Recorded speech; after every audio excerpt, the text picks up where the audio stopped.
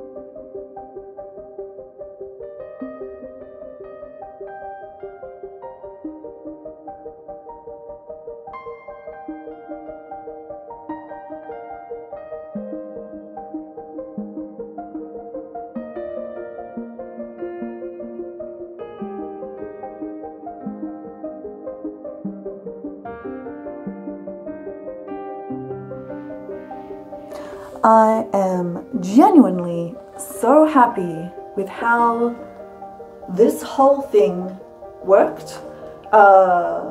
This started from me seeing a pattern and I went, huh, I could do that.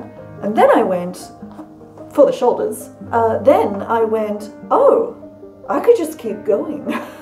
And I did. And this is, I am so completely delighted with how this whole thing came from my head. Pretty much all of it came from my head and turned into something that looks honestly like so legit. I've not made anything quite like this before. I've not really made straight up like cosplay costume stuff before. And while this is not necessarily a specific character, I'm just gonna say this is a Dark Brotherhood assassin from the game The Elder Scrolls Online, if I need to classify this as a particular costume, mainly because the hood, and if I wear a mask with a mask cover, then it actually looks like really close. So I'm just gonna say that's that's where this is from. It's fine. I just wanted to make some cool armor. Materials. Let's evaluate, right? Okay, so materials were what I had in my stash, and I bought some plastic placemats from a shop, and I think that's mostly it. I bought the belts mainly for the buckles, and then everything else I owned pretty much. So I already had the material for the pauldrons, and I made the pattern myself, inspired by one I saw on the internet. If you want to see any of the details for any of the pieces that I'm wearing, please do see all of the previous videos in this series, because that's all of the making. The hood, inspired just using an old skirt, and inspired by one I saw Morgan Donna make. The neck piece, all mine, inspired by the plastic placemat, as you do. The arm braces, that was my idea. I just kind of whipped that up to match the rest of it. The plastic rectangular placemats turning into the armor, so good. Converting my existing corset so it actually fits properly and is comfortable to wear and can act as a foundation for this outfit, possibly others. Elizabethan style, let's call it. That worked really well. The little quick and dirty dagger and belt pack that I needed for wearing this to an actual party, which I didn't think would happen. Also, very, very pleased. This is still Miss Icy's dagger, so I still need to make my own at some point. But it feels like the natural evolution of this project is done. Oh, and the actual kind of the kind of armor, the armored skirt part of the chest armor as well. Well, separate. That also worked beautifully. Overall, I am so delighted with how the whole thing has come together. The one extra bit that I did actually have to pay money for is the skirt, which I'll link separately. It's not actually part of this series of videos. However, I knew that it would actually also make a great foundation for it. And of course the Elizabethan walking skirt, which was meant to be the original foundation skirt. Have no fear, that one will be part of a different project. So I'm really so happy with how the whole thing came together. I extended my skills. I built on what I already knew. I was really creative. I had a whole heap of super cool ideas in my head that I was able to translate into 3 dimensions. Well, into 2 dimensions, back into 3 dimensions actually, and that all worked. It all worked really, really well. Would I change anything about this lot? In the meantime, I've edged this because these bits were breaking. Completely obvious, should have done that in the first place. I've also got a pair of little separate, so I don't need to wear the whole thing, a little pair of separate cuffs out of this kind of decorative placemat sort of thing. They needed edging as well. That way if I want to wear like a simpler version of the costume, I could still do that.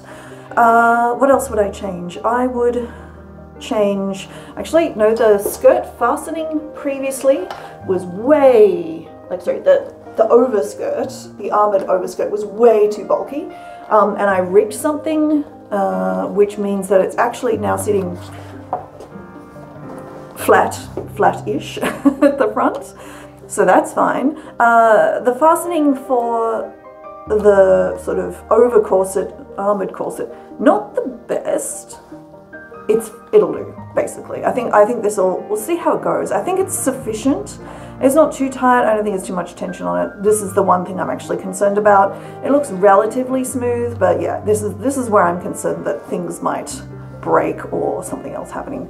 The other thing is, yeah, I still, and I mentioned this in the previous videos, I still want to make my own belts, I think, just because you can see these are, you know, flat belts, not script belts, so they sit a little oddly here. But I think, yeah, I think I've reached the natural evolution of this project, and I think it's done.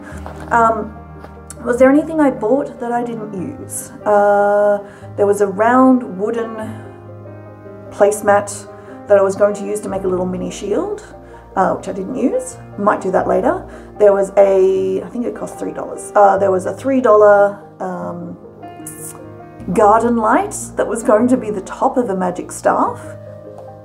Maybe that gets turned into something later on as well. There were 2 more placemats, the black ones that I bought later, which I forgot about and didn't use either. However, that's actually good because that leaves me enough that, for example, if I don't have to, if I want to make a new dagger, which I do because I want to make my own, I don't have to keep it at this size with this sheath. I can actually make my own, or even make a sword, which would be cool. So I do actually now have enough other stuff that I could do that, or I could use that stuff to make a belt. That's an option as well. I do have some more of these bits. I think I've got one more complete and a selection of bits of these placemats. So, and I bought a plastic table runner thing, which was originally the idea it'd be like a waistband, waist wrap thing, and that didn't get used at all. So what I'm going to do with that, I'm not sure. That's a very odd piece. Sort of like a woven thing. I don't quite know what I'll make with that later. So, but yeah, did I waste anything? I don't want to say I wasted. I bought a couple of things that I haven't used for the project. Mostly they were very cheap and I will use them later on. So I don't feel like I bought stuff and then didn't use it. So overall, I want to say this was an extremely successful project and I'm so happy. Yeah, really happy. So I do have another project, like a bigger project framework in mind. It won't be, it will be more historic, historic, something. Anyway, yeah, so do look for, it's Elizabethan, no, wrong era, Victorian/Edwardian. The next projects, the next series of things I'll make will be in that time era, though it's likely I'll take another modern step sideways because I do want to make, to match this skirt, well, to match the magic check side, I do want to make a few other bits to go with this as well, so like a vest and a few other bits and pieces to out of the rest of the material I bought for that as well. So there's kind of like maybe 2 parallel projects that will be happening on this channel for the next while. So if you've liked this, let me know. Tell me in the comments what projects you're working on because I'd like to know that as well. Give us a thumbs up if you liked the video. That would be very appreciated. Please sub here on YouTube if you haven't. Also appreciated. And you can find me in different places on Instagram and Twitter and other places in the description. But thank you very much for watching. It's lovely to have you here, and I will talk to you next time. Bye.